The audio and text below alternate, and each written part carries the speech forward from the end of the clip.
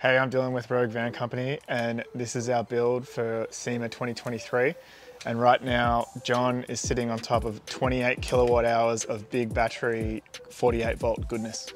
Opting to go 48 volt over 12 volt allows us not only a better packaging size for the same amount of power.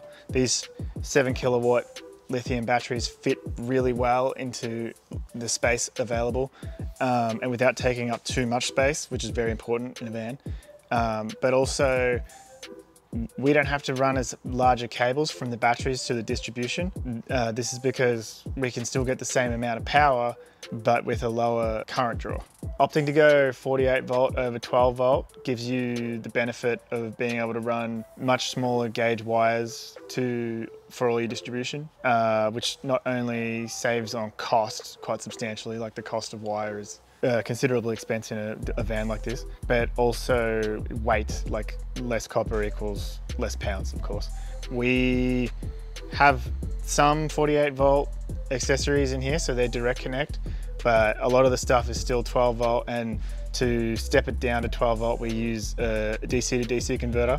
So we have 4 Orion 4812 DC to DC converters in this van.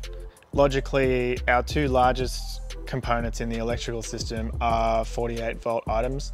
We have a 48 volt air conditioner from Cruising Comfort, which is an awesome unit, and it pumps out 12,000 BTU at 16 amps, which reinforces why it's nice to have a 48 volt system for such big items. We also have a 48 volt 3 kilowatt multiplus, which handles it's the inverter for the whole van for the off-grid AC power, while also charging the 48 volt system through shore power. When it comes to charging this battery bank back up, we have 1 kilowatt of solar on the roof that feeds down to our Victron Smart Solar charge controller. I mentioned earlier that we have a Victron MultiPlus 2 that also charges the batteries when we're plugged into shore power.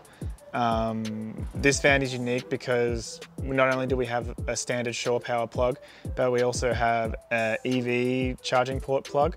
So if shore power is unavailable to you, but you can find somewhere with EV charging, which in California isn't too hard, you can charge the batteries up that way. We also have a 48 volt alternator, second alternator on the van that keeps these bad boys topped up while the van's driving down the road. The chemistry of these batteries is lithium iron phosphate. Each one holds 139 amp hours at 48 volt, which gives you 7 kilowatt hours of power. That is a lot of power, especially when you consider we have 4 of these that are essentially flat packed under the floor in the back of the van here. All 4 of these put together gives us a total of 28 kilowatt hours at 556 amp hours, which is a lot of power.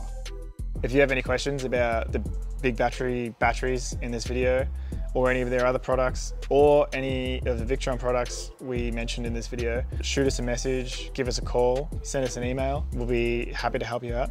But for now, cruise along with us to the next installment of our Sema Build series, where you get to see this van on its way to Sema.